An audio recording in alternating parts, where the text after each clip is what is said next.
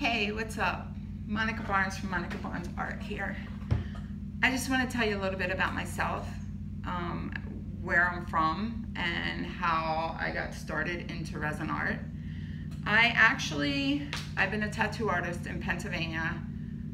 I think I was the first woman in Pennsylvania to open up a shop. I still own that shop. We got voted #1 this year, which is really awesome because I've had the business for 30 years. I think I just told you kind of my age. Yeah, I started young. So anyway, right now I still own my shop, but I don't work there anymore. I actually do breast cancer patients. I do the 3D areola and nipple tattooing on them.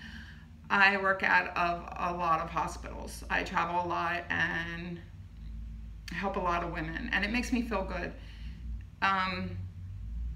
So I get to do my art. I've been painting on people basically my whole life, and now I give my art to the breast cancer patients, and it makes them feel and look like a woman again. And it's giving me the chills thinking about it because they all cry and they're also happy when I'm done with them, and it makes me feel good that I completed their journey for them. Okay, so that's it. So let's get started on my painting. I am doing a painting on this old board that was actually a pour many years ago, and I want to use the Colour Cottage line of mica pigments, and I'm using purples, blushing pink, orange, dandelion yellow, and sapphire blue. These are the colors I'm going to use. So there's 1, 2, 3, 4, 5, 6 colors that I'm going to use on this board. And hopefully, I'm going for a sunset, but that doesn't mean that it's going to look like one. So that's what I'm going for. So let me get started. I am using Pro Marine Supplies resin epoxy, and it is 1:1, so I will probably mix 12 ounces of the resin to 12 ounces of the hardener. This is a 24 by 24 board, and as you guys can see, voila, can you see? That's it. Don't like it, can't stand it actually. I like the color combination, I just don't like the pour. So I'm going to cover it up, okay? So let me get started. I'm gonna mix the resin, mix my mica pigments. I'm just gonna put a little scoop in each cup of the colors, and I'll be back when I'm done, okay? I got all my colors mixed up. So I actually have like a rainbow.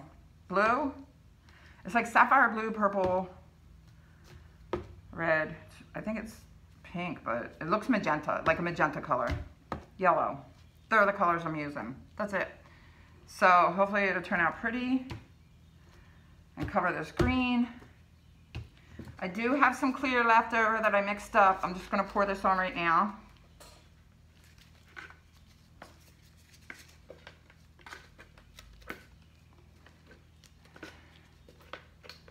This stuff's like goo, slime. That's what it reminds me of. Not quite as thick as slime, but that's what it reminds me of.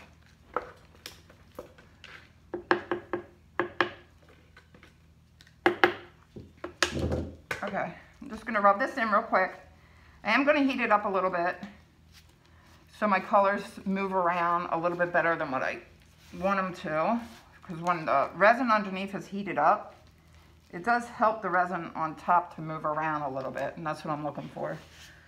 I like a lot of movement in my paintings. Some people just, you know, they paint with resin and they come up with different designs and stuff. It's really cool, but there's no movement. I love movement. I love it. You would say I'm a little obsessed.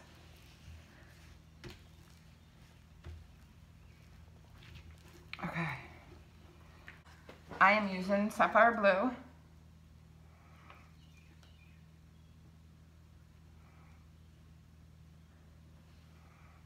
I love this color, it's so pretty.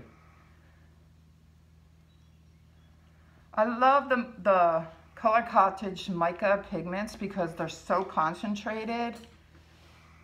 I'm like, I love it. I just think it's so pretty. It's like my favorite. And now some purple.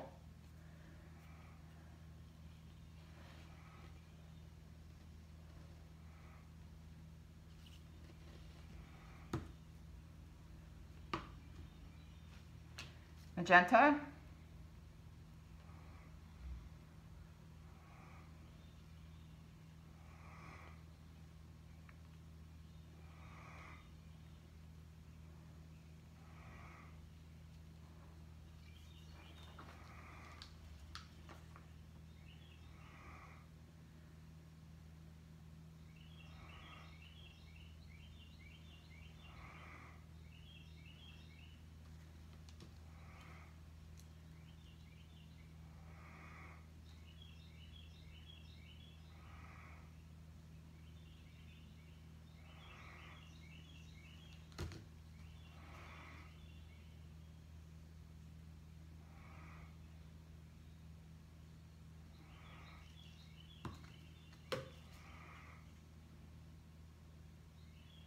See, with this Pro Marine resin epoxy, you have to move kind of fast. You only have 20-minute working time. It's not long. So whatever's in my brain got to come out real quick, because usually I'm struggling to figure out what I'm going to do. But this time I got a pretty good idea. I want to do the sunset. Hopefully it'll work out. But we will see, won't we?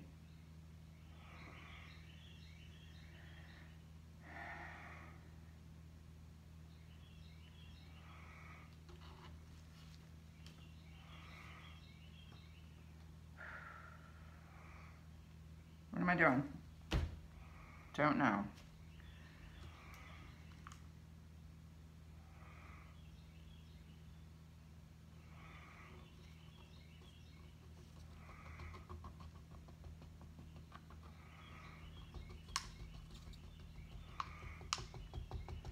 Okay.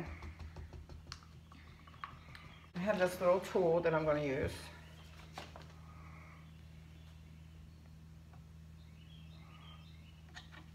Actually, this stuff is kind of hard to work with. I'm going to heat it up. See if I can get it to move around a little bit better. Pop these bubbles.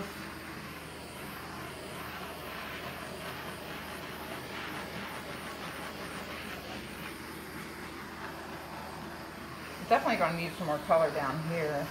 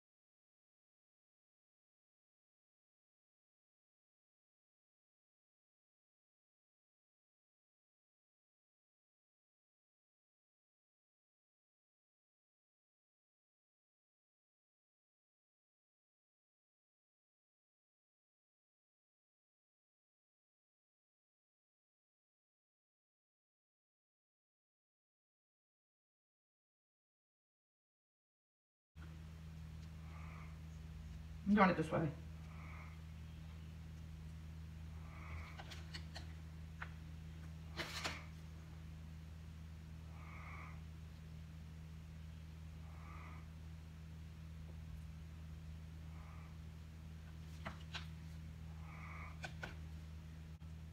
You guys hear my dog snoring in the background? He makes so much noise. He's laying actually beside me, snoring away. Usually I do this with my hands. It's so much easier and so much quicker. I don't know why the hell I'm using this thing. I don't know. Should have just used my hands like I always do. don't think this thing's doing anything different. I was being lazy. All right.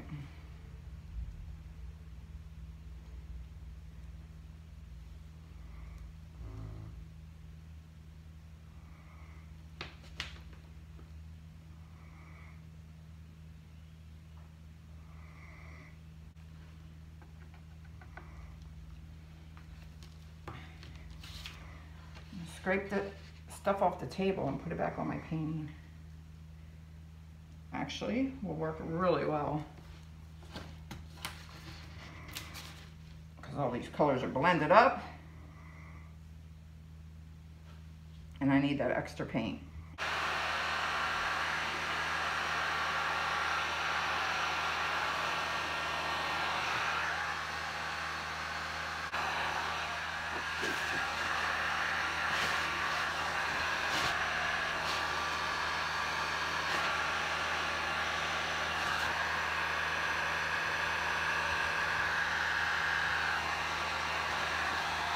Yep.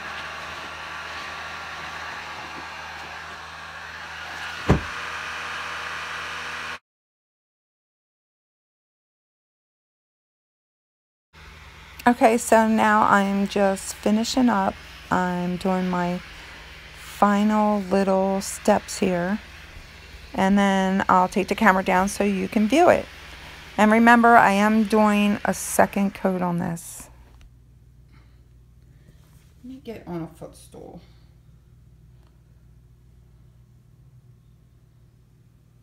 Go do this real quick.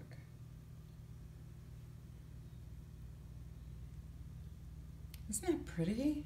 It's so pretty. I do have a couple pits in there because of course I didn't have enough resin. That's what happens when you don't have enough resin. You get pits. Got a couple of them in there, the edges are pits. I can't believe I got pits in my resin painting. That is such a rookie move. Well, anyway, I did do one thing off camera, guys. At the bottom of the painting, I kind of just got my hand and just pushed all the colors down. And you can see it right here on this, right here. You can see how I kind of just swiped it down. And I did that with my hand. I am doing a second coating like I told you, so just remember that. And if you liked my video, please give me a thumbs up and subscribe. Hopefully it'll look a lot better when I'm done. Thanks for watching, everybody. Ready to go?